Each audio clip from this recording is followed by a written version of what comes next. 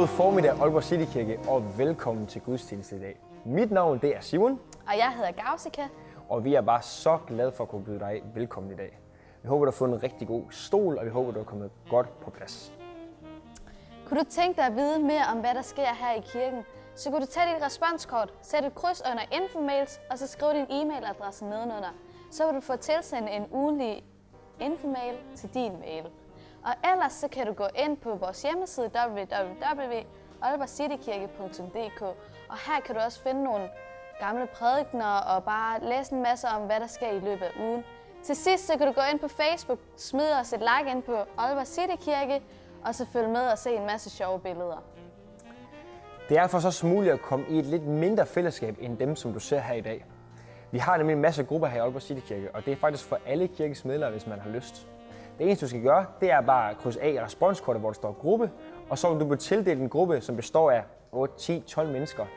Det, som der foregår i den gruppe her, det er bare, at man som gruppe bare er sammen om det personlige liv, om troslivet og hvad der ellers foregår i den enkeltes liv.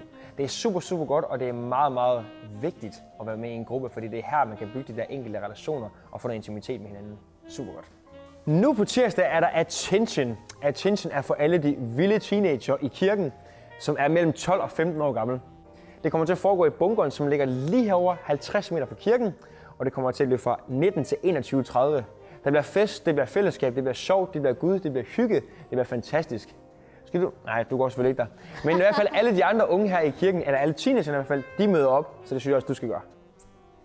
Og så sker der det vildeste på søndag. Vi ses igen til gudstjeneste, men ikke her, men nede på skroen. Der vil være noget ungdomsvelsignelse og barnevelsignelse, og så vil vi høre Dan S. Jacobi tale omkring emnet blæs. Det bliver vildt dejligt, og jeg glæder mig til at se jer. Kom ned på skroen kl. 10:30, og for der skal vi nemlig have gudstjeneste. Så er der ikke længe til, at vi har årets kirkecamp. Det bliver under temaet House of Hope. Det kommer til at foregå i maj på Maj Efterskole, og det kommer til at blive fra den 22. til 24. maj. Vi kommer til at have en helt vanvittig fed gæstetaler. Han hedder Dave Niblock, og han er faktisk en af præsterne over i Life Church Bradford i England.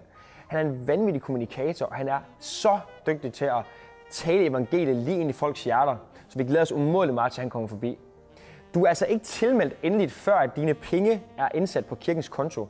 For at finde ud af, hvad kirkens kontoregistreringsnummer er, så kan du lige gå ud i foyeren her efter mødet her, hvor der vil være nogle små flyers omkring informationerne omkring det her.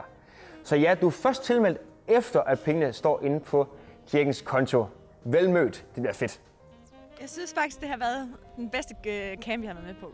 Kirkelejr. Kirkecamp. Nogensinde. Det har gået sagt. Jeg ved ikke, det har bare været helt specielt sammenhold og godt vejr, og de voksne spiller volleyball mod børnene, og det har bare været så hyggeligt. Og selvfølgelig også Guds ord. Ingen tvivl om det. Men sådan socialt, der synes jeg, det har været den bedste menighedslejr, jeg nogensinde har været på.